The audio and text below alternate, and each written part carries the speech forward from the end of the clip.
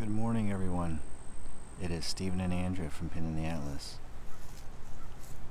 Here on a gray, quiet morning, gentle breeze. Looking at this landscape, can you guess where we are? If you guessed somewhere in the south, you are correct. But where specifically are we this morning? Well, this morning we're at sacred meeting grounds for the Apalachee and Timucua, at least I think that's how you pronounce it, the Timucua and the Apalachee tribes who used to drink together from the medicinal springs in this area. We're about 25-30 miles south of Georgia, still in Florida, on the ancient Swanee River, and we're in search of the white Sulphur Springs bathhouse, which dates back to 1835. Let's take a look.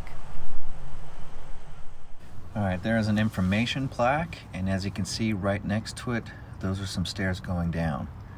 But before we climb down those stairs, there's an important notice that we need to show you all. Alligators. So we need to be extra careful as we make our way down, because we really do not want to run across one on these steps. Let's go. Now this whole area was bought by Bryant and Elizabeth Sheffield back in 1835 because of the health benefits, and their dream was to build a spa. So the original building was actually a wooden house, I guess, a wooden log cabin, and it was a cure-all health spa, and they named it Upper Mineral Springs. It wasn't until the 1900s and after the Civil War that it was renamed White Sulphur Springs. Yeah, can you imagine seeing that back in the day? I mean, you can see what's left of it right here. It was pretty cool coming down the stairs, and in my eyes, this is still really quite impressive to see. Could you imagine what it was like back in the day when it was all brand new? Yeah, that must have been absolutely incredible. No wonder people from all over would come here for a cure-all. It had to be incredibly popular. Well, this was the #1 health spa in the whole of Florida back in the day. Yeah, I can see why. All right, here at the base of the steps, we're gonna walk up and get our first glimpse inside. And wow, yeah, that looks a lot bigger than you would think from the outside here. Look at that. So this bathhouse was upgraded in 1908, I believe, to 4 stories, and you can actually see where the old stories used to be. And at low tide, I say at low tide, when the river's dropped, you can actually walk into the bottom of these springs, or this swimming hole. That looks pretty dark and murky. Yeah, don't fancy a dip now. No. Especially not with the risk of alligators.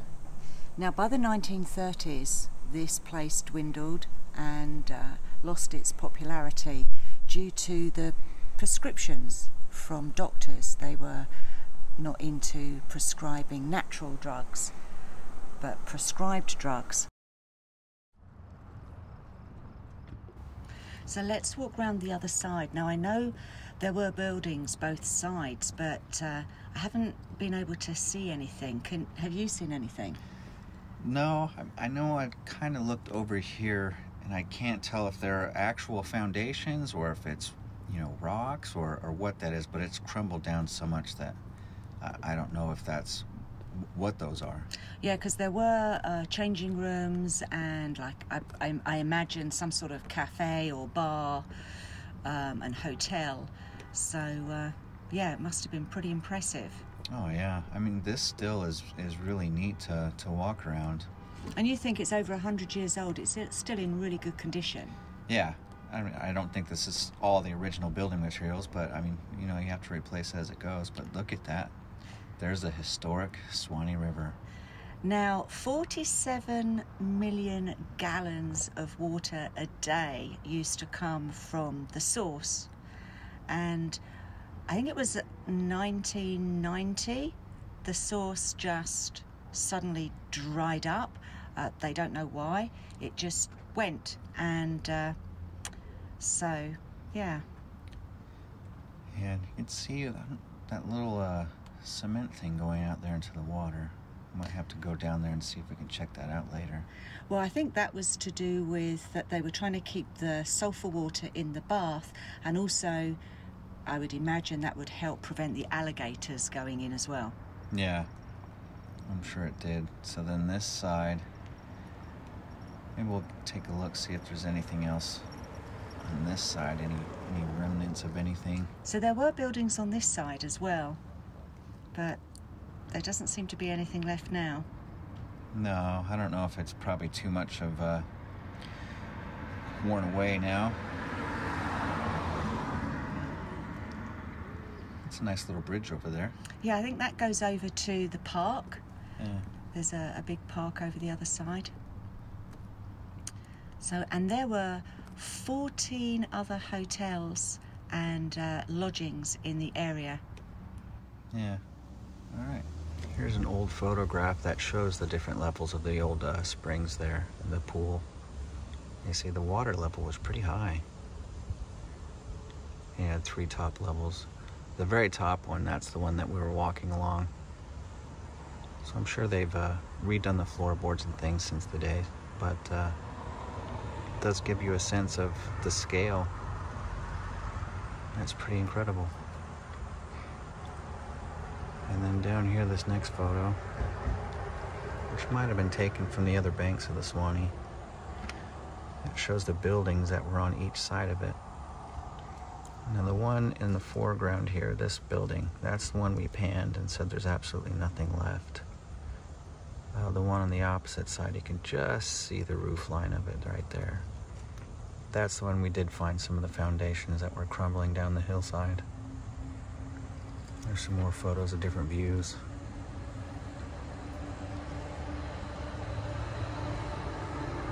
You see people up here on the top, seating down, maybe waiting for their turn, or maybe they've just finished, letting the healing powers take over. Look at those happy people there. And then again, you get one more view at the very top. Again, I'm sorry about the glare. That was the size of the whole complex. It said it had doctor's rooms, examination rooms, and things like that. Because it was reported that these waters had healing powers, so they wanted people to drink it, to swim in it. Natural remedies.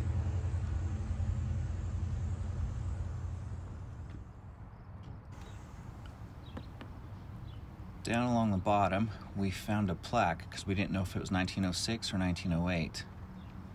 This says 1906. So yeah, that's well over 100 years ago. So this is still in really good shape. And what I want to do also is I'm going to walk down along here. One, we'll see what that cement thing that goes up into the water is. And then just check out these foundations, because they look like they're still in really good shape.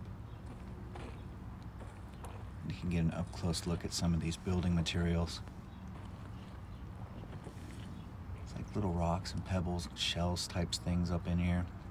And you see there's cracks that they've kind of filled in, but I mean they're not seeping all the way through or breaking off or anything. So I mean they did really build this very strongly.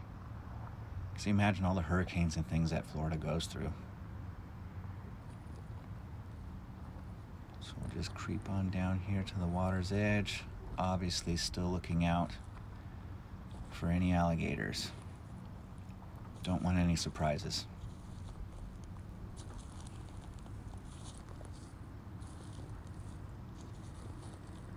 And almost there. Because that actually goes out to the water pretty far.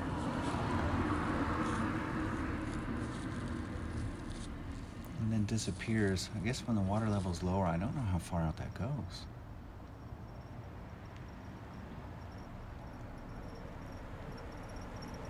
It's upstream, there's a bridge there. Just want to see, this is that gate. Get a better look at it from down here.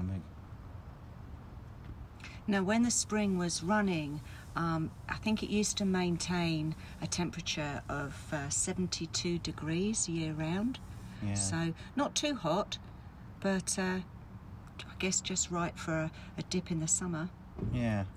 So I want to go over to that bridge and maybe get a different look at this. Oh. Want to go see if we can find it? Let's take a look. We've walked a little ways away from the springs, and we found one of the remaining original 14 luxury hotels in the White Springs area. This one is now up for sale. I would love to get inside. We did peer through one of the windows, and from what we could see, there is still some old-timey furniture in there. Don't know if it's original to the hotel, but it does give it that, you know, pristine, historic look. And this just looks like an incredible building. The Telford. As you see on the sign on the right, it was established in 1902. Said it before, and I will say it again. They sure knew how to build things back then.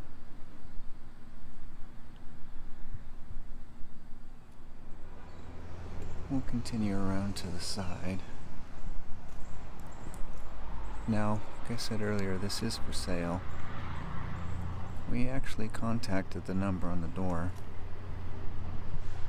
just to see maybe there might be a chance they would let us in. Unfortunately, he's out of state, or else he said he would be down here immediately.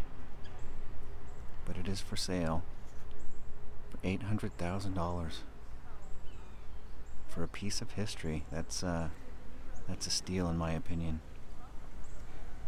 Now the bottom floors, there were 2 restaurants in there. The middle floor, there's a caretaker. And the top floor was offices at one point. They took all the walls down. Apparently it's just massive up there. Just love these old buildings. This whole street run is all historical. It just gives you that feeling like you're walking with ghosts. These places are very important to our heritage. We need to keep them. And then there's this lovely old house right next door to the hotel. Doesn't say anything about it. Look at that lovely tree. So we're wondering if this could possibly be one of the original boarding houses, or just a house of a well-to-doer who loved this area. Gonna walk around the front.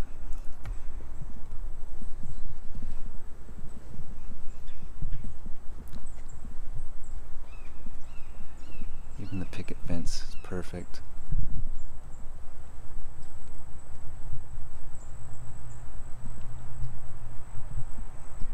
Look at the porches, the metal spiral staircase. Just the little architectural nuances.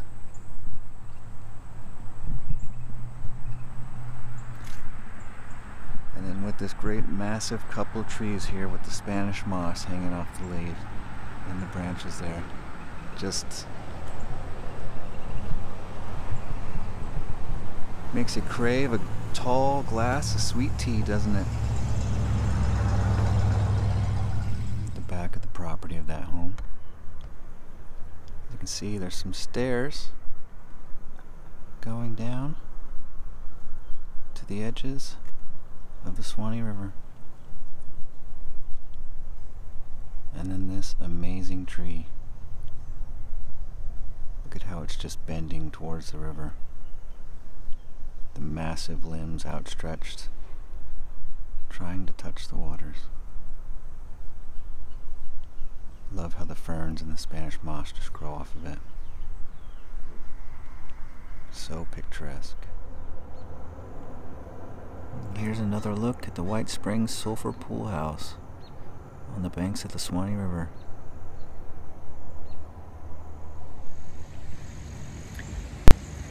Alright everyone, unfortunately this is the end of the video, but we do appreciate you coming along with us to check out White Springs, Florida. It's got some really cool historic old buildings, and obviously the White Springs Sulphur Pool was pretty impressive. So remember, get out there, go and explore, put another pin in the atlas, and we will see you on our next adventure. And if you really like what we do and would like to help support us, we do have a Patreon and a PayPal. You can find those links in the description down below. Thank you. Bye.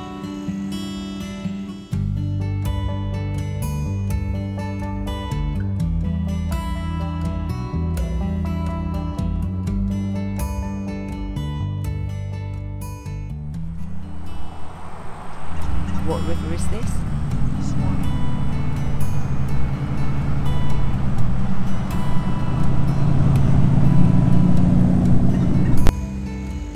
Alright everyone, unfortunately we have reached the end of this video, but we do appreciate you coming along with us to White Springs. yeah.